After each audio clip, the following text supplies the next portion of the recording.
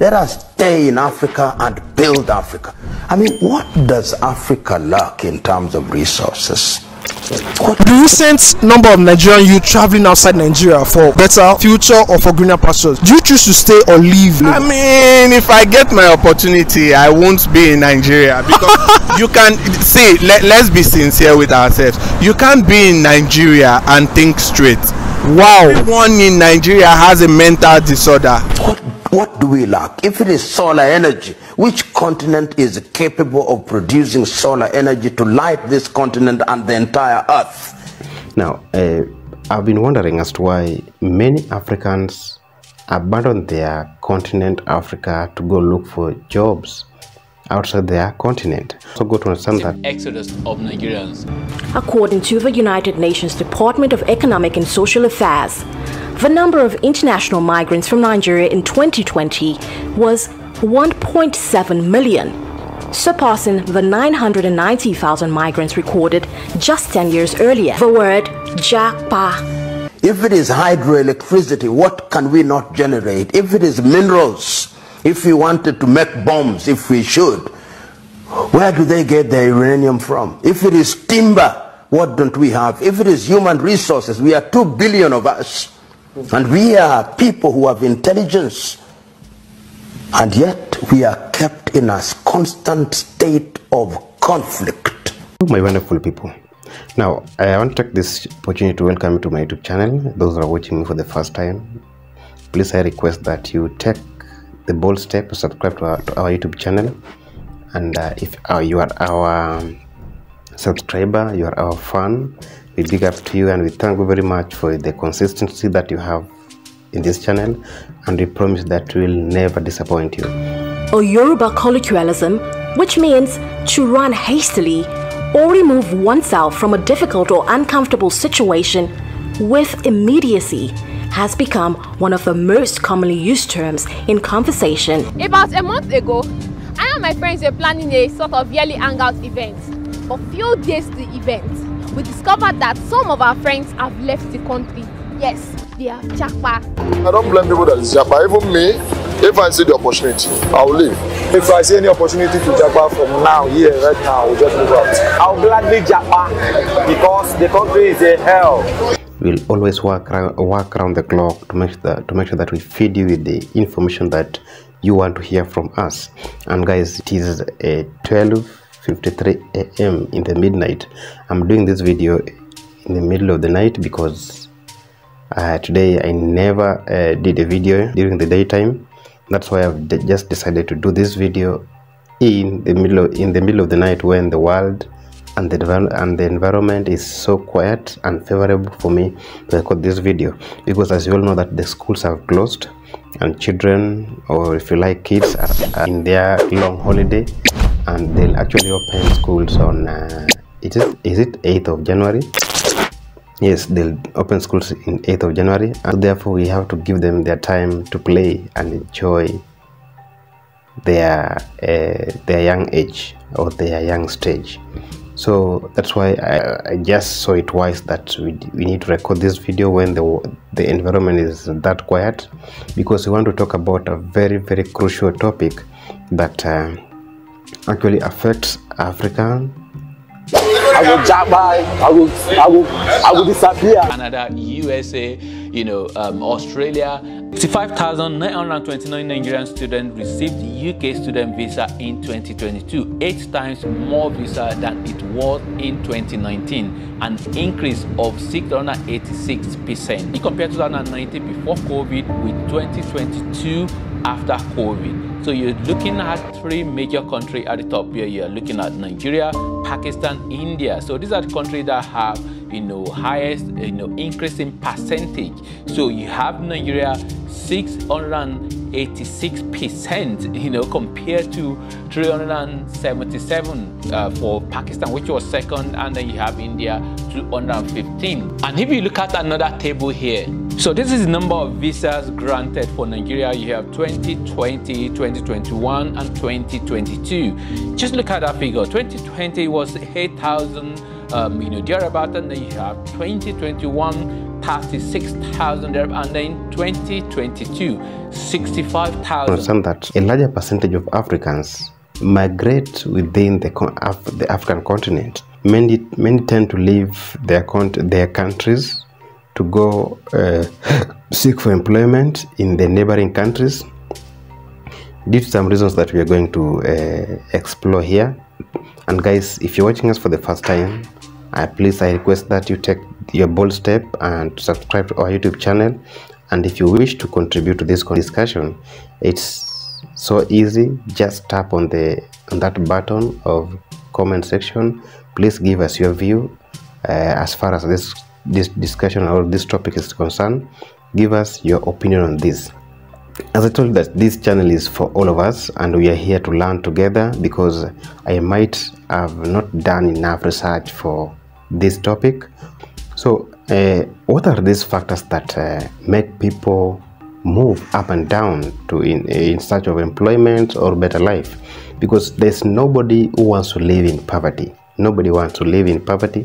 Everybody wants to enjoy life. Everybody wants to at least leave some good inheritance for their children when maybe when they die in future, because death is inevitable.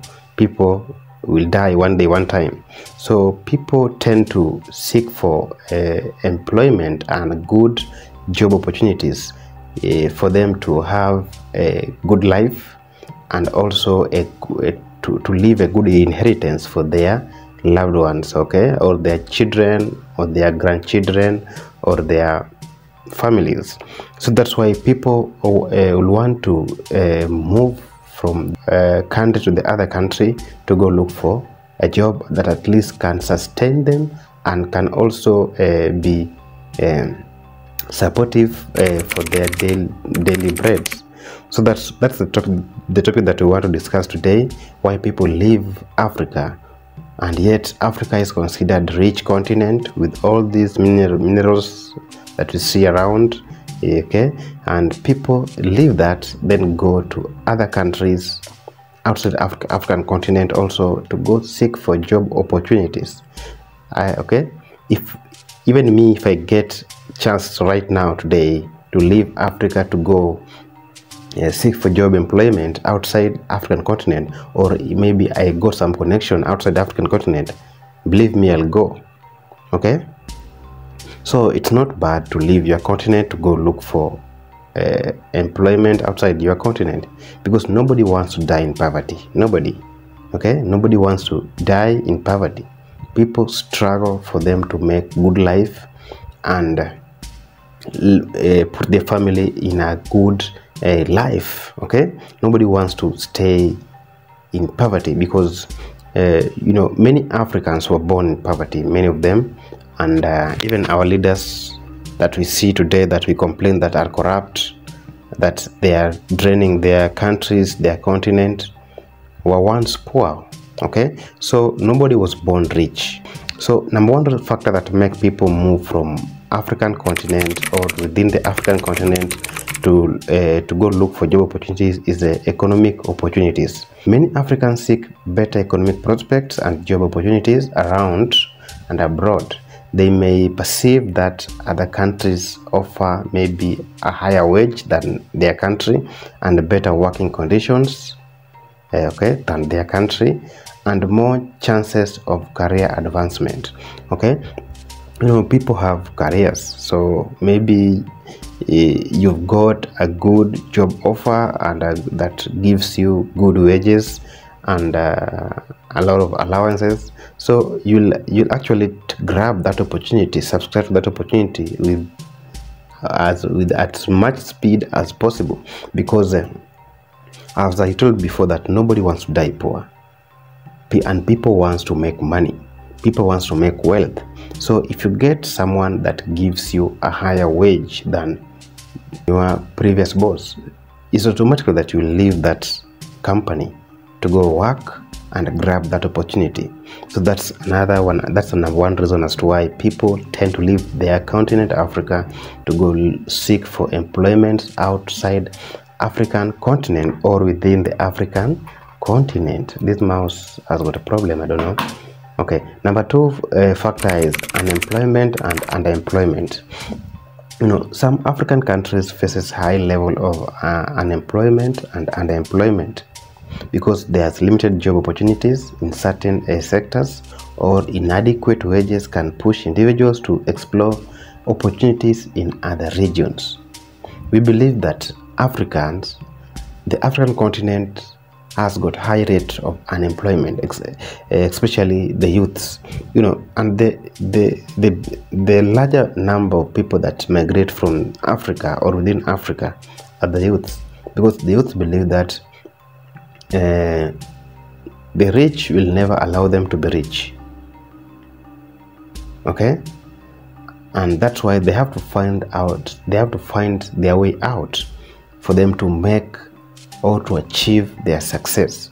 So they will do everything possible for them to or achieve the success that they want. So people will move, and youths are leading in this. Youths are moving outside African continent in large number as compared to the old age people. Okay, so my question is, who do you want to leave behind when youths all of them are going outside the African continent to go look for job opportunities? Who do you want to leave behind to develop your country for you, or to develop your continent for you? Another factor that make people to leave African continent to go work outside the African continent or within the African continent is because of the education and skill development. As I said that before, that people believe that the level of or the quality of education in Africa is low compared to the quality of education in Europe. So people will tend to move from their continent to go pursue higher education in Europe. Then they may choose to stay in Europe and work there, or they may choose to come back to Africa, at least to make use of the new skill that they have gained from Europe. So this is also another factor that makes people to move from Africa to Europe or to other African countries, at least to increase their chances of getting employed. Another factor that makes people leave Africa is the political instability and conflict. Okay, political instability, civil unrest, and conflicts in certain African countries can create uncertain and unsafe environment for people to work in. Okay, people may seek employment abroad as means of escaping the challenging conditions. Many countries in Africa faces political instability, okay, and conflicts, and also terror attacks.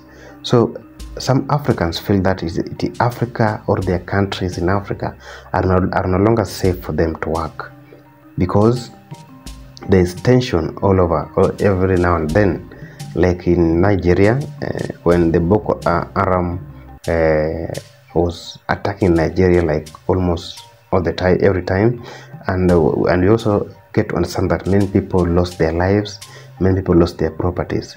So nobody will want to stay in such an environment, because he feels or she feels that his life is in danger, his life is no longer safe, and therefore if he start investing in that kind of environment, okay, he or she might die early leaving her investment there, or she might lose her life without starting to invest.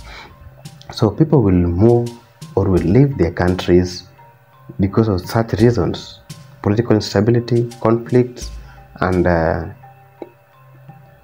terror attacks. Okay, and we've seen that in many African countries like Nigeria, like Somali, like Sudan, like Congo. Okay, we've witnessed a lot of terror attacks, a lot of political conflicts and instabilities. Okay, so these factors also contribute to people moving from African continent to go seek for employment outside the African continent. Another factor is the global migration trend. Okay, as well as it is, okay, many Africans, when they get that chance of traveling the world, they will do. Like I said before, even me, if I get that chance of moving from Africa to go work to another continent or to another country, and with a higher wage, my friend, believe me, I will go. Why?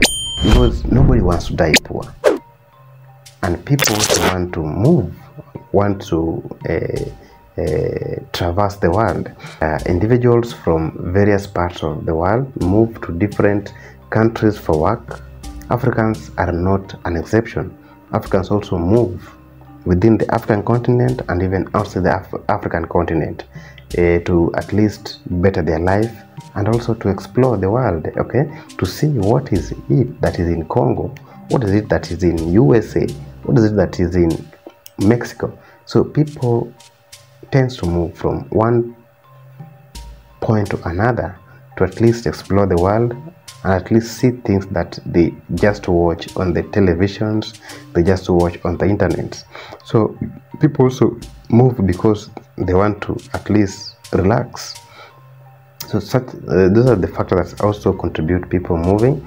Another factor is the quality of life. Okay, you know, we believe that the quality of life in Africa is poor because Africa is perceived as a poor continent with a low economic growth and poor economic system. So people will always look for a better life. That's why we call it a greener pasture. So nobody will want to stay in a poor condition. Everybody will want to move, will want to live a good life where your kids live well, they get what they want. People will want to move because they want to better their life. They want to make their life better for themselves and for their children.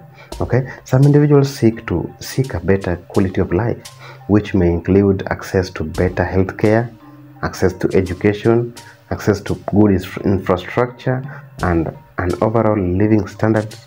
Perceptions of a higher quality of life may drive people to move to a more developed country like United States of America. You know, we believe that Africa is very poor and US is better. Okay, and people say that Africa has got people, the leaders are so corrupt and the leaders in US are not corrupt. Let me tell you that a human being is a human being. People will want to get more and more and more. That's why we enter into these corruption things that we see in Africa. So many of our African leaders are corrupt, not because they want to be corrupt, but it's because the environment and the society has allowed that. Okay, the society has allowed corruption. That's why every time when we want to go to election, we see these same leaders, they come back and bribe us. They just bribe us with $1. Just imagine a dollar only. You sell your vote to someone who is going there to loot and to put you into the condition that you are. Okay, just imagine you sell your vote with $1 to someone who wants to who believes that when he goes there he's going to return 1,000 times of what he given unto you. So that's why people will want to move. People will want to move because they want to better their life. They want to live a good life, because we've nurtured a society whereby we believe that our leaders are always correct. Okay, our leaders cannot make mistakes. Africans, we forget that these leaders that we elect were once us. They were once in our condition. They were once poor. They were once struggling. You know, there's a say that goes in Swahili that maskini akipata matako ulia mbwata. So such things, they happen. When a poor person gets wealth, do as everything possible to maintain and to keep that wealth, to maintain and to continue living in that condition. So that's why our African leaders will stay in power. Their children will stay in power, they die, they leave the children in that same power with a lot of wealth. Okay, why? Because we have nurtured that in the society, we have accepted that in the society, we have allowed that to happen.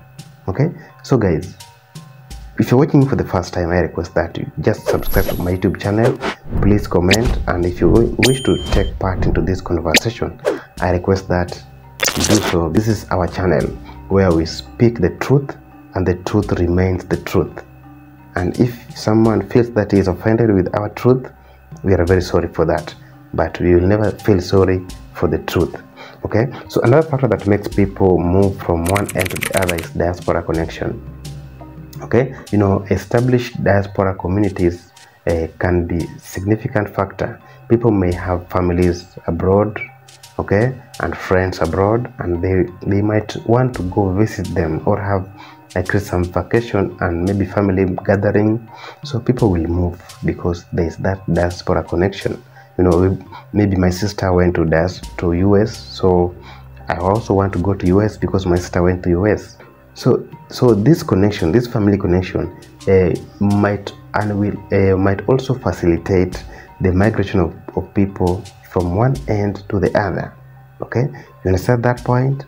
So please subscribe to our channel. Last but not least point that I also got is the global demand for skilled labor. You know, as I said before, you know, there are some courses that we do here in Africa in our universities that are not consumed here in Africa. So you find out that maybe someone has graduated from his university or from the course, and he doesn't have a job. He has applied jobs and he doesn't get that job because there are no jobs. Jobs are there, but they're scarce. So once you get an opportunity to work in another country, they have accepted to absorb you with the course that you did. You know, you'll go running, because imagine you've been in the university for maybe over 5 years or 4 years, then you come and sit down with your certificates and with all that degree. So when people get such opportunities to go work outside African continent, they'll actually go because your course is required by another country, is of much value to another country. So guys, I really thank you for joining my YouTube channel today, for joining this conversation. And guys, if you're watching me for the first time, please I request that you subscribe to our YouTube channel, and if you like, share our videos to many more people. Okay, I'm preparing to do some video here, though we've done it before, why Nigerians tend to leave their country to go work into another country or to other countries rather than staying in their country. So guys, thank you for watching our videos, and please subscribe, comment and share. I love you so much, and please let me see you again in my next video.